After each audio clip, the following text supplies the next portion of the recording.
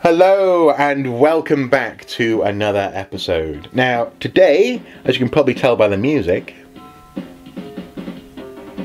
we're continuing sort of a Bond theme for the week by playing one of my favourite James Bond games, and that is James Bond The Duel on the Megadrive. Now this particular game is an interesting one because it's actually a Timothy Dalton James Bond game, and people tend to forget about it for one reason or another. They seem just to forget that this happened. When they're talking about Bond games, people really only tend to think about GoldenEye and its legacy. But this one, for me, is very special. Not just because it's got Timothy Dalton in, one of my favourite Bonds, but also because for a little while this actually was a surrogate GoldenEye for me. Now let me explain. As I've said in a previous video, my brother and I at times got a little bit frustrated because we were, I suppose, behind the times when it came to getting hold of an N64, and therefore, you know, for me it was the beginning of high school, the first couple of years of high school, and it seemed like everyone else was experiencing this amazing new console, this 3D graphic capability, the world, for example, in Super Mario, and also the gameplay of GoldenEye. And every morning, watch this. Apparently you have to rescue the hostages by poking the ladies with your gun. Anyway, every morning, in particular, this guy called Nick would come in while we were waiting to register and waiting for the teacher to turn up, and he'd be there regaling the class with his latest adventures on GoldenEye. So, you know, what he had done in the dam level, how he had figured out the objectives in the silo. And of course, at the time, I didn't really know what he meant, you know, because I hadn't played the game really yet. But I knew that I was getting a little bit jealous, basically. And I found myself saying something really stupid, as people often do at that age. You know, you don't want to be left out, so you make a slightly exaggerated claim. And I said, yeah, well, I've got an amazing James Bond game too, Nick. It's called James Bond The Duel on the Megadrive. You should come and give it a go. And one evening, one fateful night, Nick came over to play it, because everyone was like, ooh, The Duel sounds really interesting, you should play that, Nick. So he did, he came over. And we had a lovely meal, you know, watched cartoons or whatever, and then went upstairs to play this game.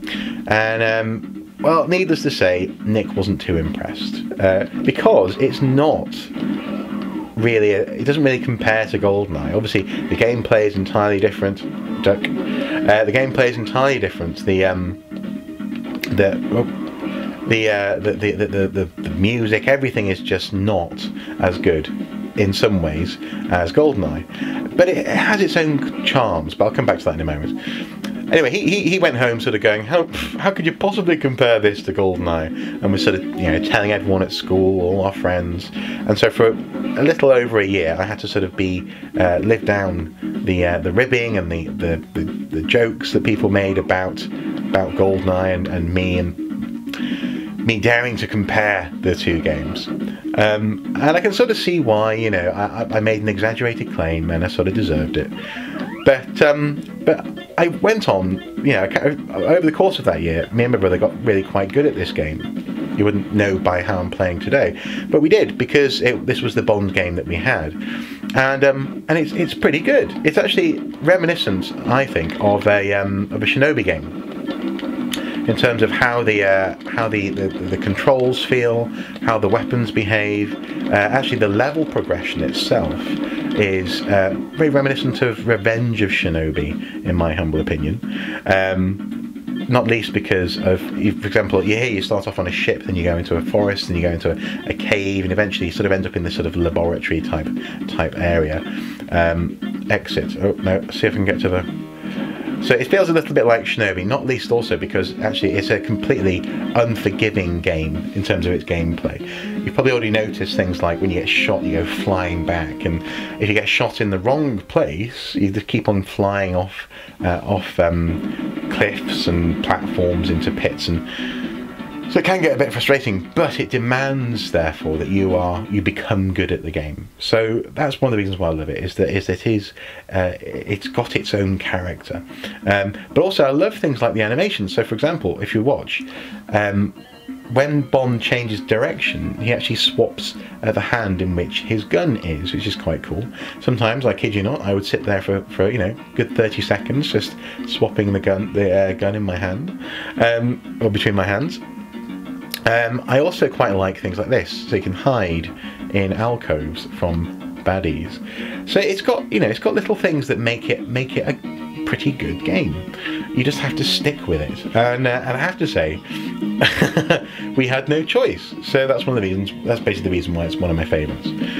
But I can completely see why Nick wasn't impressed. I can completely see why people sort of mocked me for that year, because it's not the same experience at all.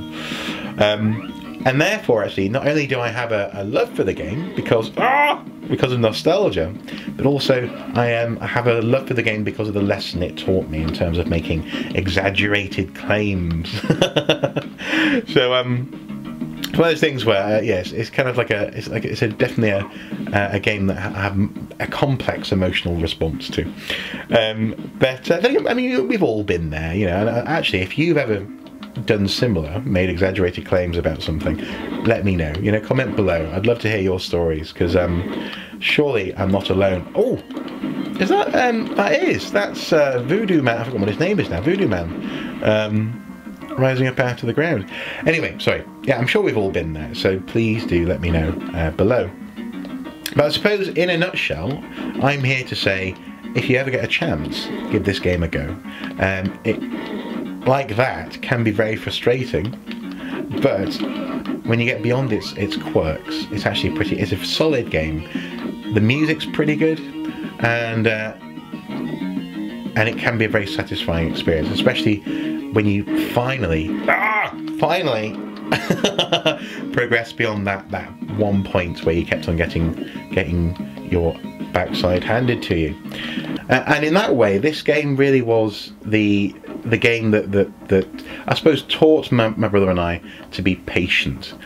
You know, we were having to be patient in order to get an N64, and in fact we didn't know it was coming. It happened to come, you know, one Christmas we got our N64, and it was amazing. It was a wonderful experience, and I wouldn't have got it any sooner than we did.